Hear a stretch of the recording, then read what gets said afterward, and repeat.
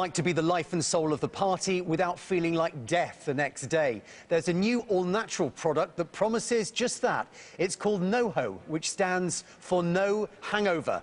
And it has some interesting business backing willing to give it a shot. CNBC's Jane Wells has the details in today's Business Coast to Coast. Jane.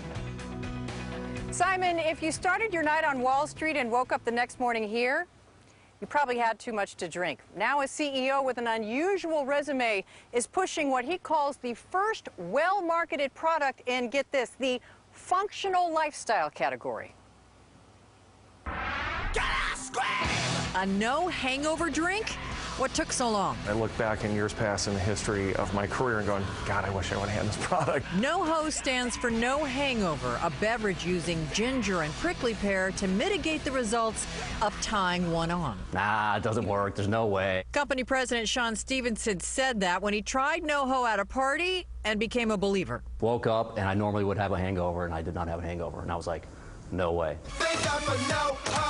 NOHO launched 18 months ago in AM, PM, and 7-Eleven, selling nearly 500,000 units last year. We call it the condom of drinking. Now the company hopes to hit the big time, landing deals with Vegas casinos, thanks to a capital infusion from new majority owner Jay Gardena, who made his fortune with ex-wife Jenna Jameson in the adult film business. I looked at it, I thought it was cool, it was edgy, and it was something that was first to the marketplace in a new category, and it's the functional lifestyle category. And I was like, does it work?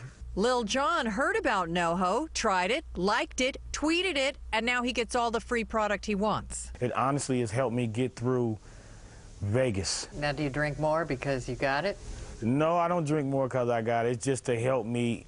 I actually cut back on my drinking a little bit. And despite the targeting of younger men, Gardena says he's seeing an older demographic. Because you look at these guys that are doing the business meetings, they're in their 50s, 55s, and it's hard for them to keep up with the young guys.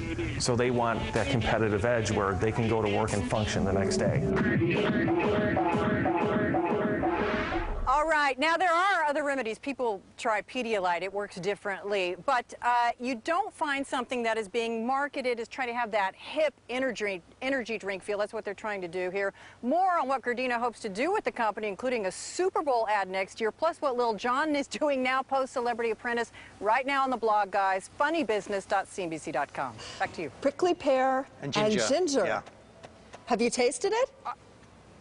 Yes, I actually tried it on New Year's Eve, and it worked. It worked. Enough said. All righty. Thank you, Miss Jane.